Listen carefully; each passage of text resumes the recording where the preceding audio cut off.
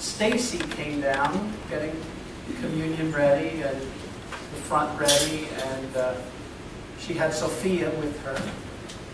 And Stacy said, I understand that you are bringing the message today. I said, yes. And I looked at Sophia and I said, I'm going to talk about love. And she said, I'm staying. So since she's staying, all of you adults have to stay. There's no get out of jail free card here. Let us begin in prayer. Let the words of my mouth and the meditation of my heart be acceptable to you, O God, my rock and my redeemer. Amen. Amen.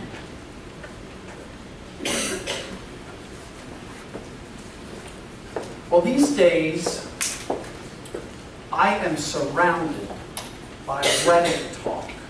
Surrounded. But let's see if you agree. Our youngest daughter, Debbie, is planning to be married this coming September to Zach Freeland. He is truly a wonderful fellow, and Carol and I feel so blessed that he is joining our large and growing family. And so as father of the bride, you know exactly what I mean when I tell you that there is some very serious wedding planning going on. And we're talking serious. At our worship service here 2 weeks ago, Elder Vi preached on the wedding at Cana.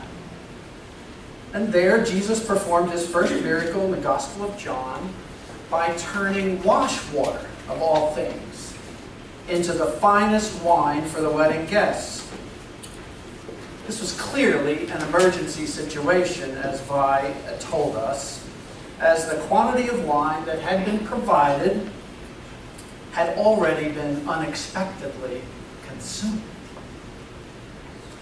Immediately after that service, Carol and I got in our car and headed to Dallas to be with Debbie and the caterer that we're using.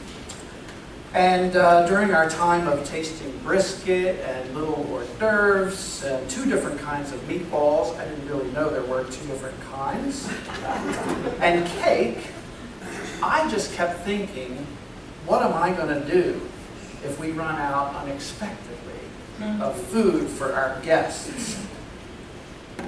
This weekend, Pastor Lee is away officiating at the wedding of Nancy and Richard Tallman's son, Eli. And so Eli's wedding is why I am standing here in his place. And now, this week's lectionary readings include the text from 1 Corinthians 13, which is commonly referred to as the love chapter. Nikki mentioned that. And it conjures up images of white dresses, tuxedos, unity candles, cute little flower girls, and handsome ring bearers. So I hope that you can now understand why I feel surrounded by wedding talk. Well, I give in. I give in. Today we will speak about love, so I can fulfill the promise to Sophia. And this is a type of love that the Apostle Paul addresses in 1 Corinthians. Well, we're also going to talk about what that love means to us as believers, and perhaps just as important, what it asks of us here at New Covenant Fellowship. And in honor of those wonderful words at the end of chapter 13, I'm going to have Carol light a candle for me. This is in a little candle holder that sits on my desk. And you might not be able to see it from where you sit, which is why preachers always say something like that, so you might come and sit down in one of these open spaces. It says faith on one side, love, hope, and joy. And so it's a constant reminder to me of the 1 Corinthians 13 text. Well, how many of you thought of a special wedding? Or weddings in general? when we read that 1 Corinthians text a few minutes ago. It's really no surprise, as both the spiritual and secular weddings have essentially taken over this text. But when Paul wrote it, weddings were probably nowhere on his mind. Scripture needs to be understood in context. And by that I mean we best hear the Holy Spirit interpreting Scripture when we understand what comes before and what comes after. It helps to know what the background is, or perhaps even what the audience was when this letter was written. Well, Paul wrote this letter to the church in Corinth in response to a letter that they had sent to him. So this is a return letter. And they had told him of all the major problems going on in this church in Corinth. He had founded that church perhaps 3 years before, and Jesus had been crucified, died, and buried, and risen about 17 years earlier than this letter. The churches that Paul had started were very young, younger than this church. And so, some of the same tensions that are operating full blast in a lot of other churches were operating there as well. And so this letter addressed problems and issues that Paul wanted these Corinthians who were receiving this letter to first understand very clearly and then to correct. The Corinthian church generally valued personal wealth and at the same time abused the poor in its midst. The love that exhibited among members was at best superficial. I imagine that there were very few Jacob Lou hug shakes going on there. The culture of the day valued people who achieved honor while shaming others less fortunate. The culture praised the high and the mighty, and at the same time made sure that blame was placed wherever it could. Church members argued about which spiritual gifts were the most important. And they argued over who had them and who did not. The Corinthian church refused to share sufficiently among its members. And members boasted of their own spiritual gifts while scorning the spiritual gifts of others. And members jockeyed for power in the church. Does this sound familiar about any church that you belong to in your years? So Paul uses chapter 12, the chapter before this, to remind the Corinthians that the body of Christ, the church, is made up of many members with all kinds of gifts, just like the parts of our earthly bodies. Paul explained that each member of the church body needed the others. Members cannot disrespect other members or belittle them or create dissension among the body, Paul taught. So he ends chapter 12 with these words. And I will show you a still more excellent way. And that leads us to our love chapter. So the type of love being talked about with Paul is not romantic or erotic love, the kind of thing that you might see in a Hollywood movie. And it's not the same type of love that I mean when I say, you know, I really love Amy's Mexican vanilla with chocolate, covered with strawberries, topped with Cool Whip. But I'm getting off topic here. It's not that kind of love. The Greeks had better language than we do today to differentiate the types of love that could exist, and Paul is referring to what is called agape love. You may have heard that Greek word. It's not defined by how we love ourselves, but how we can love for the benefit of the one who is loved. It's not a love that's contingent on getting its own way. In fact, it's just the opposite. It's a selfless love. It's a type of love shown in the story in Luke chapter 15 about a person from Samaria. Samaritans are despised by the Jews. This Samaritan stopped to help a stranger who had been badly injured on the highway. The Samaritan cared for this man in a selfless way, ensuring that care and shelter would be given and paid for without asking for repayment.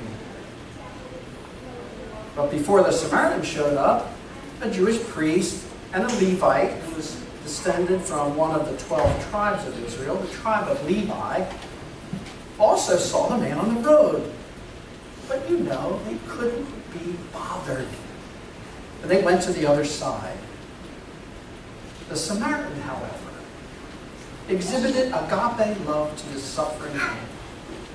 And this same agape love is what God has shown us through the life, death, and resurrection of God's Son, Jesus Christ. This is the type of love that Paul is imploring the Corinthians to exhibit to each other daily in their community. But Paul went further. He describes, and Scott read it, we read it, the three most important characteristics of the Christian life. First, Paul says, is faith. This does not mean the type of faith that I might have in Peyton Manning next Sunday, leading a last-minute Super Bowl winning touchdown drive. No, it's not that kind of faith. No, the faith here in Corinth means the trust that we direct toward the God of Israel, that all the covenant promises of new life in Christ will be fulfilled in all believers. Next, Paul says, is hope. This does not mean the type of hope that I might have that Cam Newton will win his first Super Bowl trophy next Sunday. No, no. This hope here in Corinth by Paul means that we focus our greatest desire that God will restore this totally broken world to complete wholeness when Christ comes again. That's what hope is. And then Paul mentions love. This goes beyond the romantic love that wraps around the bride and groom at a wedding and points to the ultimate union that we have with the God that created us and loved us perfectly through giving us His Son to die for our sins. And we're going to celebrate that here at this table in just a few minutes. Faith will not be needed in the future, because in the future we will no longer see through a mirror dimly. But we will see God face to face. We will have no more need of faith. And hope will not be needed in the future, because we will see the one for whom we yearn. It will be real. We won't have to hope for it. But love stands out. Love is eternal.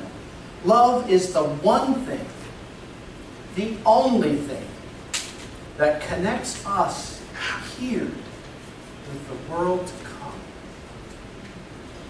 The love chapter ends with, and now, faith, hope, and love abide.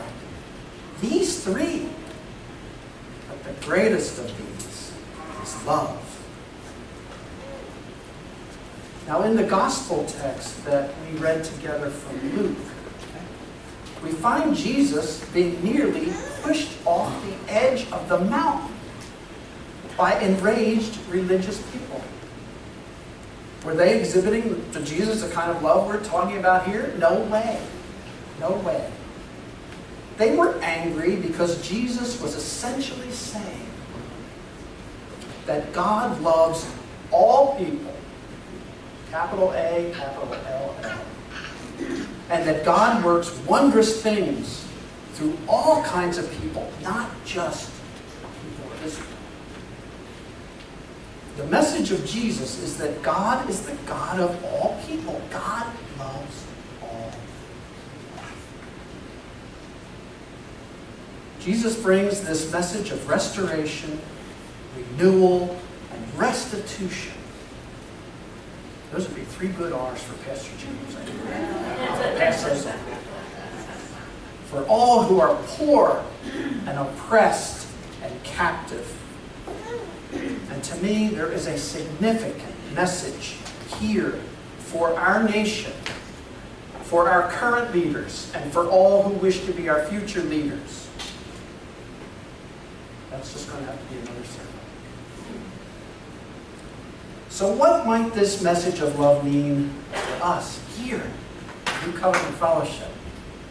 What gifts do each of you have to share with everyone else? And how are you each loving one another as church members, or loving the world beyond those doors back there? When you know that there's a member who needs a weekly ride to church, have you offered one? You offered one. How have you responded in service to what may God's personal call be to you? Just like Nikki was teaching our beautiful little ones. 2 weeks ago, we installed new leadership. 2 ruling elders, 1 deacon. And at the same time, we thanked 10 people. 10 officers whose terms were finished. I don't know whether you were here or not. We certainly want them to know that this doesn't end their leadership or commitment here. Their love of you and their personal leadership and their faith leadership is always going to be needed. And as you remember, Pastor James was sitting right here, and he said, if anyone dances down this aisle about your officer term ending, I will trip you. He says, if I miss, I will get you on the way back. So God's call of Jeremiah was read as this first piece of scripture today that Scott did so nicely as Nikki planned to the children. To hear those great words from Jeremiah, a boy. We heard God calling Jeremiah to speak God's word to God's people at a very, very difficult time. And Jeremiah used a great excuse. I just wish I wasn't so old that I could not use it also right now. Remember, God was not having any of it. And as soon as Jeremiah said it, God said, do not say, I am only a boy. For you shall go to all whom I send you, and you shall speak whatever I command you. Do not be afraid of them, for I am with you to deliver you, says the Lord. So, the next time that you are asked to contribute your energy, your love, and yourselves to the work of the church, I encourage you to not respond as Jeremiah, but say yes. Because you know that the words and the energy that you need will be given to you. And in fact, I don't know whether you know it, but you've already all been drafted. Did you know that? Did you know that? Did you notice who's in charge of congregational life here at New Covenant? Does anybody have a bulletin? All right, I want you to look at your bulletins. It's on the back. On the back, center. Right below the list of ruling elder assignments and above the list of deacons, there's the Congregational Life Committee here at 2016. What's that read? Oh, all members and friends. All members and friends. And so we have a very wise session, and they've just drafted all of us to be the Congregational Life Committee. And what that is that we are responsible to each other to celebrate our life together, to care for each other at events of Easter and Advent and birthdays and Thanksgiving and beyond. All members and friends are responsible for loving each other. And so I thank you for volunteering.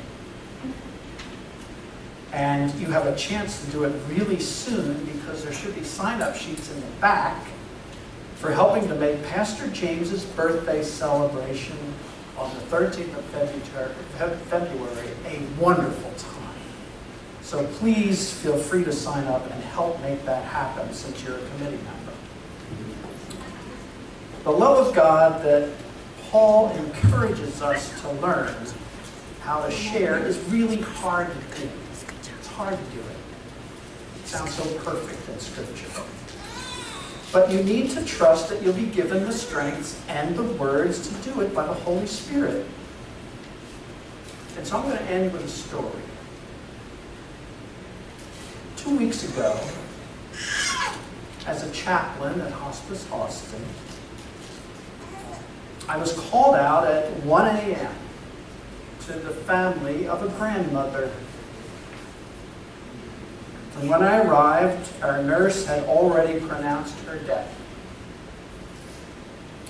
And the family had gathered in that room and wanted a chaplain to say a prayer. Well, I had never met the family before. I knew nothing of her story. But I wanted this sacred time to be meaningful for all who had gathered there.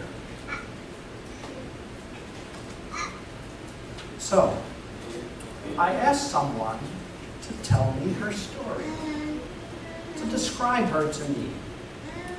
I really wanted them to describe her to each other also. So finally someone started to tell her story, not just her titles of mother, sister, grandmother, aunt, hard worker, cook, quilter. I knew they would come, but I wanted to know a little more. I wanted to know who she was as a person. And so those stories came too. I heard that she was loving, with high expectations for children and grandchildren, to love God and to love one another and to behave properly, or you know what was going to happen. So the stories began to flow, as did the laughter and the tears, and some I remember when type stories. So when they were done, I summarized those back to them, using Scripture and tying it to the promises of the faith that were made to her at her baptism many decades ago. And so before we prayed, I asked, what should we pray for? And after moments of silence, her brother spoke. He said, we should pray that the rest of the family continue to love each other as she loved them, each of them, to stick together and to watch out for each other, to care for each other beyond any tension that always comes up. He was really telling them that the only thing that lasts forever is the love that is given away. It was wonderful.